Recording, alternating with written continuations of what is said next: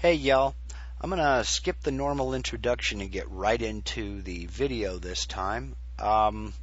This video, I had a request to do this from a member of one of the many CNC groups I'm a member of on Facebook. And he wanted to know basically how to apply some text to a curve. Some text above the top of a curve and some text below the bottom of a curve. So there are a couple ways of doing this. I'm going to show you the way that I do it. And so let's get right into it. I'm going to go ahead and create a new file here. And I've already done this once and had to restart my recording. So a lot of my measurements and settings are already set for me. I'm working with a workpiece here, piece of material that's 12 inches wide in X, 12 inches tall in Y. My material thickness is 3/4 of an inch. I've got my Z0 set to the top of my material. My XY datum set to the center this time. I'm working in inches, and I'm going to go ahead and accept these settings as they sit. So the first thing we're going to need to get is we're going to need to get some text, and then we're going to need to create a circle right here in the middle. So I'm going to go over here to draw text and just go ahead and use a Times New Roman font. It's something that we're all familiar with. I'm going to align the text to the center. I'm going to go with a text height of 3/4 of an inch, and I'm going to anchor that text on my X0, Y0. So I'll go up here into the text block and I'll type in my standard phrase. This is no space, hard return by hitting enter, sample text. Now the reason I did not put a space after the end of the word is because, again, in the computer world, a space is a character. And when it comes time to center this up, if there is a space there, that's one more character to kind of throw alignment off. Now it's not going to throw it off very much, but enough to drive you crazy if you don't know what you're looking for. So by not putting that space there, we have a true count of the number of characters here, so our text will line up. Alright, now we'll go ahead and hit apply, take a look at it, and my character width is just fine, so we'll go ahead and accept that by hitting close. Now I'm going to go ahead and I'm going to move this down out of my way, down here, and I'm going to draw me a circle. And again, since I've already done this once, everything is all set up. I want a 6-inch diameter circle, and I'm going to anchor the center point of that circle on my X0, Y0. So we'll go ahead and create that and close it. Now we're doing just fine. So what we want to do is we want to put these two words up above the top of this circle, and we want to put these two words down here below the bottom of this circle. So the first thing we're going to have to do is we're going to have to convert this solid circle into two separate arcs. So we can apply this text to this arc or curve and apply this text to this arc or curve. So I've gone ahead and I've selected my circle. Now I'll type N on my keyboard to go into node editing mode. And now we see up here we have one green point or node and 3 black ones. The green indicates the vector start point.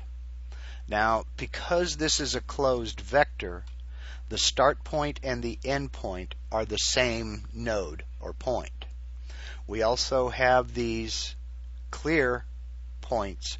These just indicate the center of the arc between these 2 points. Okay. Now, this start point here, that is the point to where if we were to start cutting or engraving this circle, the bit would lift up from its home position, come over here to this point, plunge in, and start cutting until it gets all the way around to the end. We don't want to that to happen. We want to convert this circle into two separate arcs. This arc above the y0 and this arc below the y0. So we'll do that by cutting the vector, this closed vector, right here and right here. So you notice I get my cursor up over the point, it turns into a set of crosshairs. That lets me know that anything I do right now on the keyboard or with my mouse will affect that point. So I'll right click, and down here in this context menu I'll select cut vector. Now that moved my start point down here. Because this is now an open vector, that has to be the start point.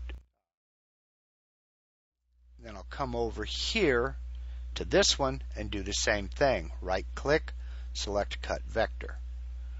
Now I have an active vector down here and another up here. Now you'll notice the start point for the upper vector is over here. We don't want that. We need to change that so that the start point is over here as well. And the reason for that is we read from left to right. And when VCarve Pro applies text to a vector, it places it will align to the center in our case, but the first character in this line of text will start at the start point. Now if our start point is over here, it's going to place the letter T up here somewhere, then the letter H, then the letter I, then the letter S, obviously. But by moving our start point over here, by right-clicking on that point, make start point, now when we apply this text to this arc, the T will be over here, H, I, S, etc. So if you ever get into a situation where you apply your text to a curve and it's backwards or upside down, you know you'll need to undo that, go back into node editing and move your start point over to the left. It's one of those simple things that is easy to recover from, but if you don't know that it's there, it can drive you nuts looking for it. Okay, I'm going to go ahead and type N again to get out of node editing mode because I've got my arc up here, I've got my arc down here, so I've got my curves to apply the text to. Now I'm going to pick up my text, move it up here a little bit, then deselect it to get out of move object.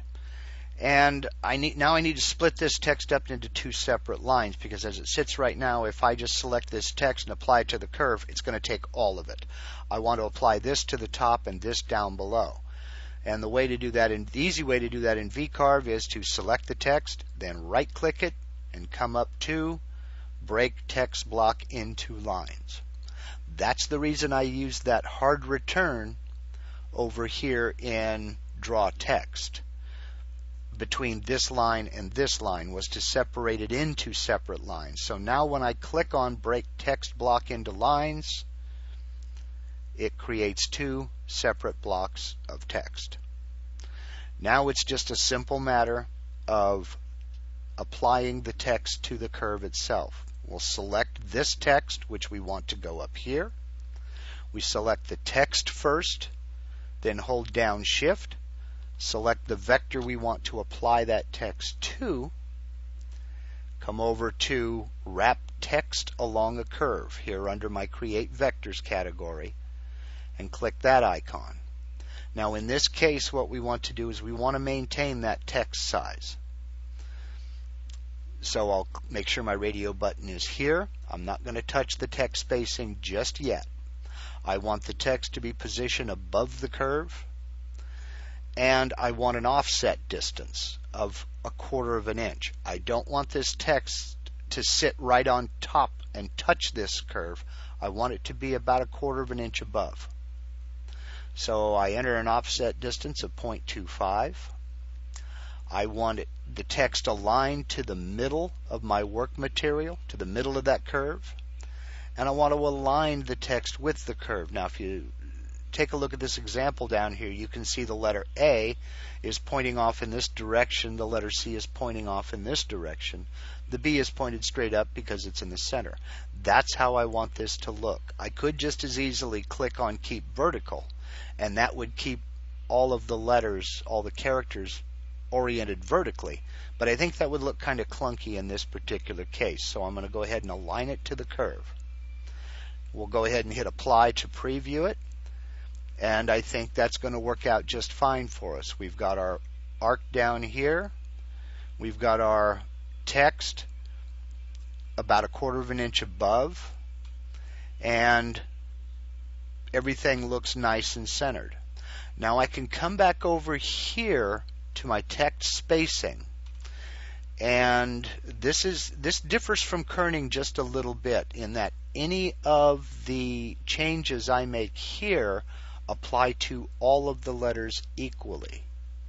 So if I scrunch this in a little bit and adjust the spacing down here, if you zoom in, oops, let me zoom in here, you can see we've got some alignment issues going on, and these are touching one another. Let me zoom back out, click off to the side here, reactivate my text and my vector to reactivate my form over here. And let me move this spacing out just a little bit. Hit apply here, keep going, kind of spread these out some. And we can now go in, we've got these to where they're no longer touching one another. And we can now go in and use kerning to adjust the gaps here, here, and in here a little bit. But what this does is this applies the same changes to each and every letter, all equally. So if you need to adjust the space between individual letters, this is not the place to do it. So this looks okay. I'm going to go ahead and apply that change, hit close, and we have our text centered with our arc. Now we'll do the same thing down here on the bottom. Select the text, hold down Shift, select the curve, apply text to the curve. Again, we want to maintain the text size. I'm not going to mess with the spacing just yet, but in this case we want the text below the curve. I want to go ahead and keep the same offset distance, and I want to align it to the middle and align it to the curve. Let's hit apply and see how that looks.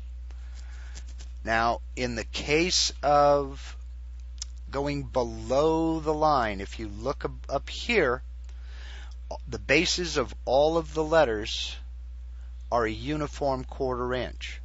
But if you look down here, because we have tall letters in our capital T and S and that tall letter L, this is where that 1/4 inch is measured from. That 1/4 inch space between the letter L and the vector is it's right on 1/4 of an inch, but the space between the capital T and the arc is a little bit greater. And of course the small letters, the gap is going to be even greater. So it's something to take into consideration. Now you can go over here and adjust this. Let's say we wanted to go try 1/8 of an inch. So we make that 0.125, and you see how it updated itself. That brings the text a little closer to the line here, but generally speaking it kind of balances it out. Now, it's just going to be a judgment call for you in what you think looks the best. If this is acceptable to you, then we can go ahead and hit close. If it's not acceptable to you, you can get in here and play with this a little bit and select different offset distances. You can always go back and re-edit these later on should a client or customer come along and say, no, I don't like it that way, I want this further out, or I want that closer in. You can come by and modify this as long as you have not converted these to curve, this text to curves. But I'll get into that in another video. So I'm going to go ahead and accept this right now, but I think the spacing needs to be tightened up quite a bit. So I'll go back up here into my text spacing, kind of reduce that some, bring it down a little bit more to where it doesn't look, so that's a little bit too much. Let's bring that back out. Well, maybe, yeah, I'm going to leave that as it is. I'll probably end up tightening these up, but I don't want these too tight. Maybe just a nudge more. Not too much. I'm going to go ahead and leave it like that. So now we're good right there. Now I'm going to do a couple of different scenarios here, and that if this arc is no longer needed, if you have a piece of artwork in here and these arcs are no longer needed, it's a simple matter of selecting one, hold shift, select the other, and delete those arcs. It has nothing to do with the text. Now I'm going to hold down Control, hit Z to undo that and bring my arcs back. If you're going to be V-carving, for the sake of argument, V-carving this arc to put a piece of artwork inside, you'll need to rejoin these two vectors. And the way we'll do that is select both of them, come over here, join open vectors. Right now we have two open vectors. After joining, we'll have one closed. Join, close that form, and there we go. We have our text wrapped around the circle. We can now take that circle and we can V-carve that. Getting back into the text for just a minute, we can come back over here and adjust our spacing, zoom in a little bit here, and these need to be separated. Now when adjusting spacing, I'll go in between the two letters, and if I click, it brings them closer together. If I hold shift and click, it separates them. So I want just a little bit of a nudge between this H and the I. Release shift, come in and tighten this T and this H up just a little bit. And I'm going to close up this gap just slightly. Yeah, a little bit more. The only thing is now that I've played around with the spacing, I've kind of thrown my alignment off. So I'll go over here to Align Selected Objects, and I just want to align it to the center of the material. I don't want to align it vertically. I just want to align it horizontally. Oops. Select it again. Horizontal. And that fixed my alignment issue there. Now come back, go down to the bottom text, and edit text spacing and curve. And if you notice, the orientation of the character doesn't really matter. As long as I get in between them and click, they will move together, but keeping themselves aligned to that curve. Those are, yeah, they're okay. These are okay. I don't need to adjust that. It was just that S and A. I don't know. Let me zoom in here a little bit and kind of tighten these up. Yeah, I think that does look better. Okay, click off of that. Select my text again.